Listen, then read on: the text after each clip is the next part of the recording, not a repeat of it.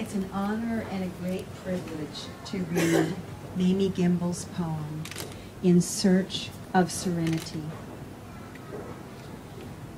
I look into his eyes, devoid of recognition, recalling their fluid warmth, a gentleness which said, so long as we have each other, all will be right in our world. I touch his hand. He flinches. His arms flail as if to strike me.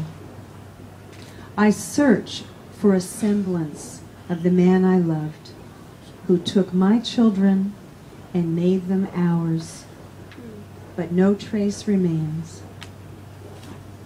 His once athletic body, of which he was proud, is skeletal.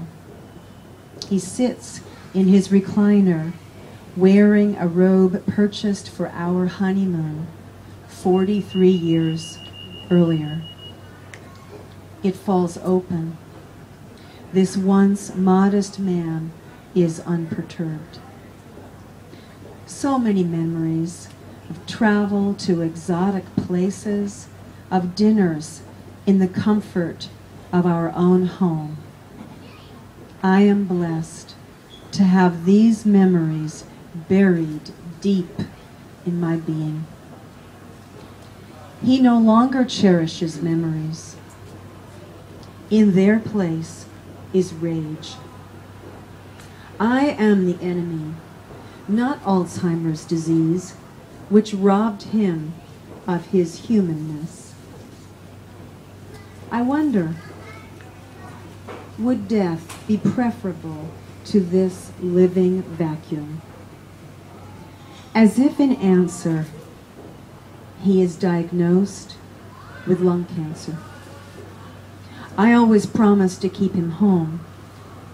With the caring support of hospice, my promise was kept. After his death, I joined a grief group. Unlike other members, grieving was not possible. All I felt was anger for so many stolen years. With his passing, his pain passed. Milt found his peace. Today, so have I.